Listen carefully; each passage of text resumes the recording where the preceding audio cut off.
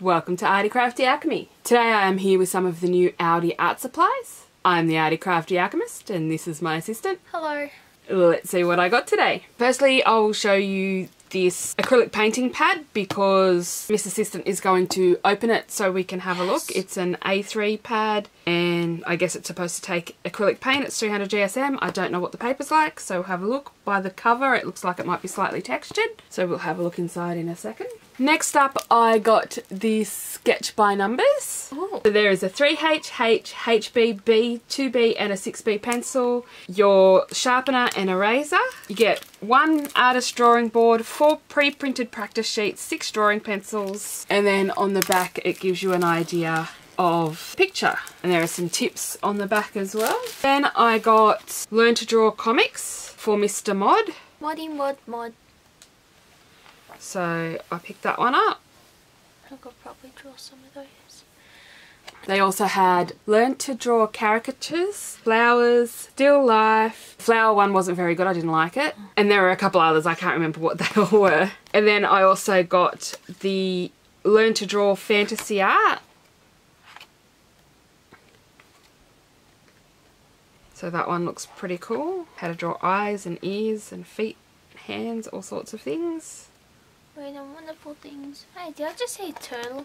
Then I got some acrylic paint brushes. I actually wanted some that were bigger than that, but they didn't have any. The highest they went was a size 12, and you could either get long handle or short handle ones, and they also had natural hairs as well, but I'm not sure what the natural hair was. Then I couldn't remember what colours of paint I got, so I got ultramarine deep and crimson to try out. Then they have primer, modelling paste, or texture paste, acrylic medium, acrylic paint thinner and flow improver, which is something Miss Assistant needed when she was doing her assessment the other day. And then crackle acrylic paint medium, creates fine crackle effects. We're going to test these out. That would have been so cool for my assessment.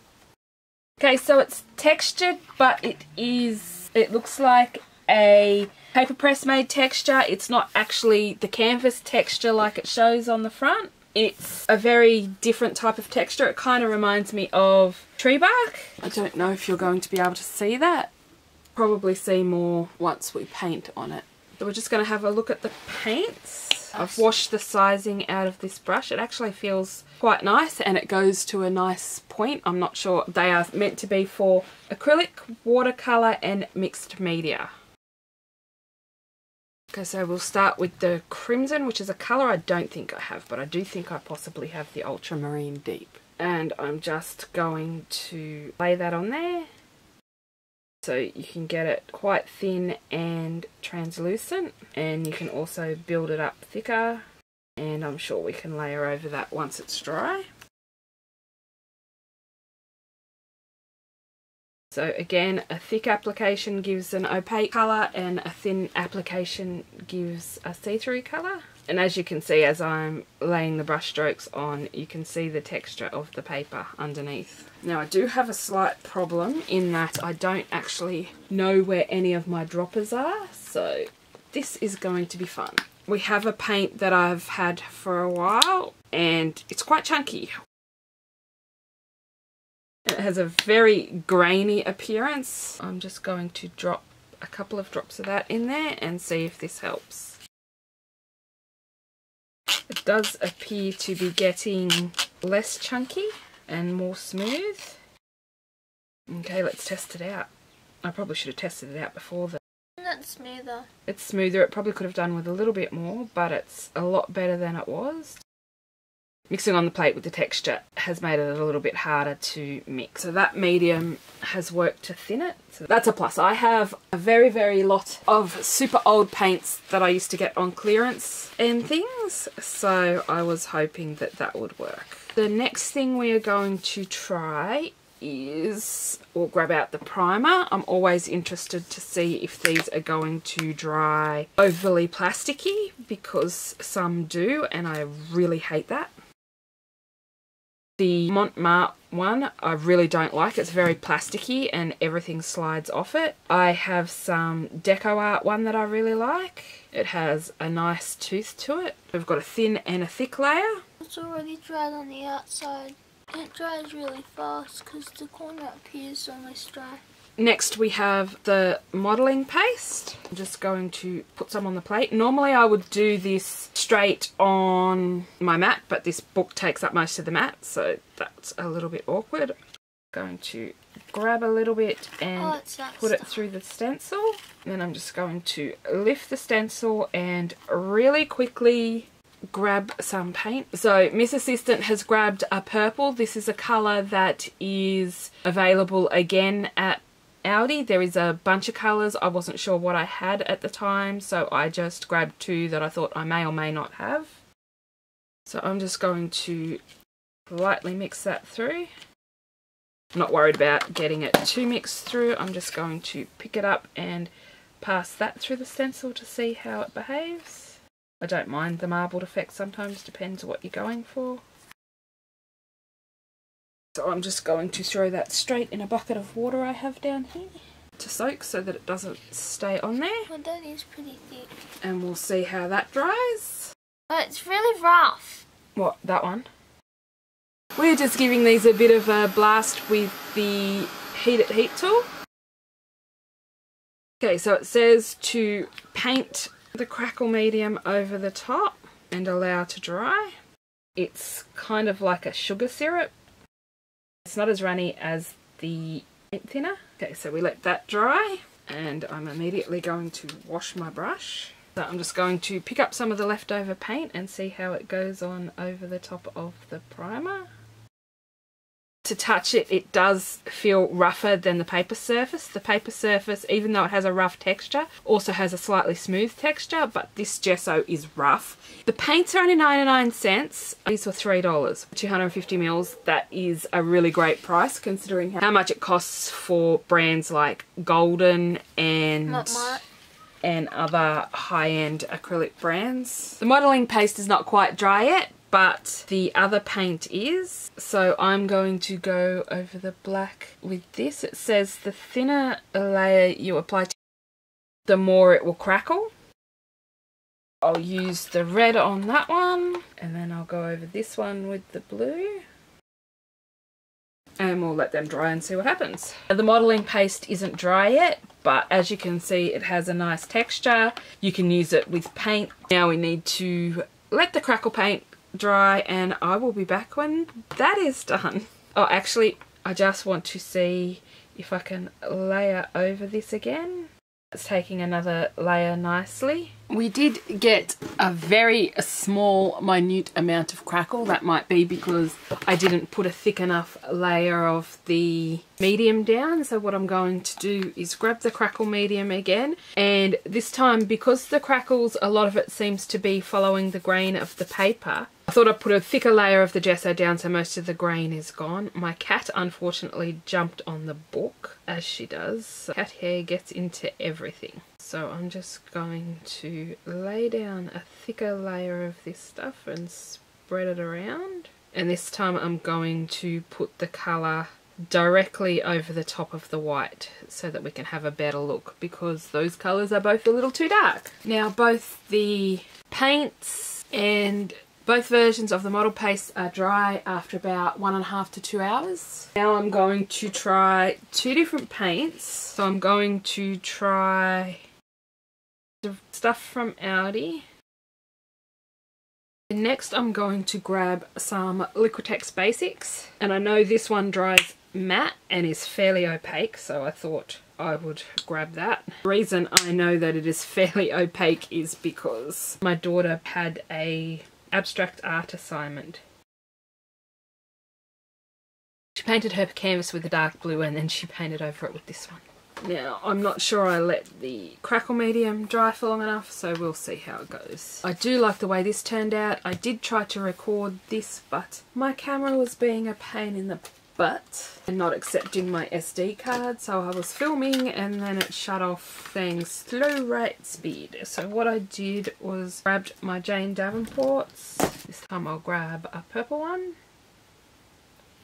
So this is quite liquid, quite a wet wash, but it will dry on there nicely. I just added some blue. So we'll make it a little bit darker so we can see what the difference is. That's a heavier wash. Go with the pink. That did resist a little bit when it had too much water in it. So we'll see how that one dries as well. I can see right now with this crackling, if you can see the actual crackling happening here, it's working much better with the Liquitex paints. I was wondering if it was actually the Aldi paint, the reason why it wasn't crackling very well. But you can see quite clearly here that the Liquitex is cracking. I think possibly the paints are okay for what they are, but they are 99-cent paints and you can't expect them to be brilliant for 99 cents. I'll just give you a little swatch of that colour underneath. So that's before the crackle. That's the Aldi.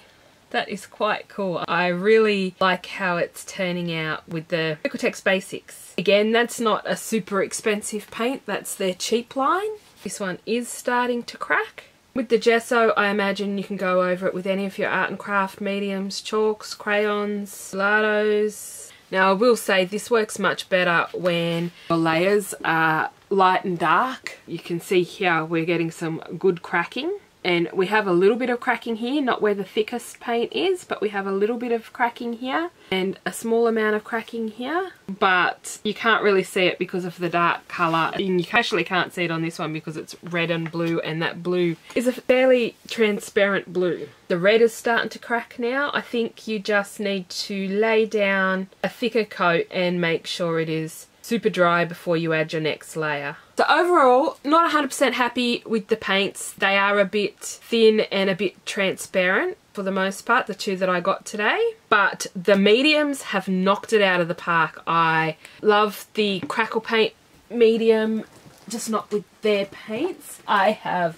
knocked the thinner under the table. I really love their primer because it is not a plasticky primer at all. I had the Montmartre, I threw it out. I thought it was revolting and horrible, and I just tried to add stuff on top of it and it slid around all over the place and nothing would stick to it. And then I really like the modelling paste as well. It gives good texture. It's not too thick. I will see how it goes over time. But the other thing I found with the Montmartre one of these that I had to throw it out as well without using much of it, because no matter how tight I did the lid, it would still get in, and it, as soon as you take that seal off, it dried out. So that soured me on Montmartre gesso and texture paste. While I've got the Jane Davenports out, I have a little bit of primer here. I just want to see what they look like on top of that. So I'll take this colour here.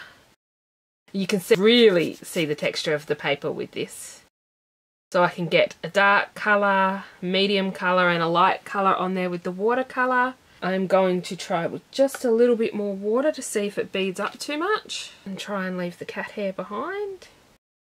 There is a little bit of pooling, but it's not too much, and I think it's a lot to do with the texture of the paper and the quality of the paper. It's on the gesso there, but the wetness kind of seeps through and buckles the paper a little bit.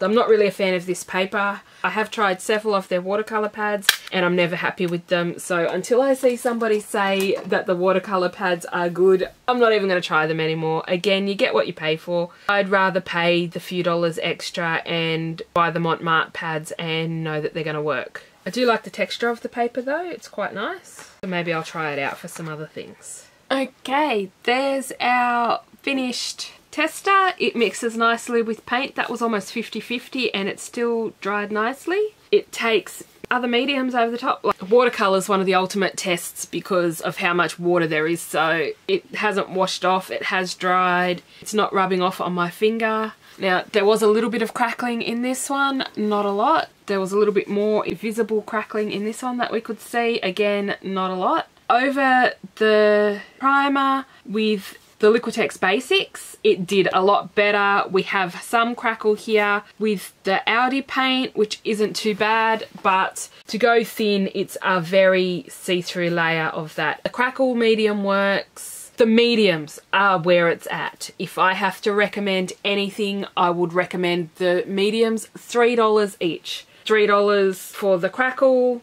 primer, and the modelling paste, and the brushes are $4. They're not too bad. I'm not sure how I feel about them, to be honest, because they're quite small anyway. I was after some bigger paint brushes for my daughter if she had to do a big project for her year 10 project. I really hope you enjoyed this look at some of the products that are in Aldi at the moment. Aldi didn't have any of the art markers left, but Melinda from Alexis and Melinda Art Space checked for me and said they are the exact same colours that were out earlier this year. I was hoping they would have some more neutrals or maybe some skin tones or something like that to go with them, because I think they are a perfect way to get young people involved in markers without letting them loose on your Copics or more expensive art markers that you may have, especially if they have brush nibs, because children are notoriously rough on brush nibs. And don't forget, there is also the thinner medium that has gone under the table, and I'm going to have to go and find that in a minute.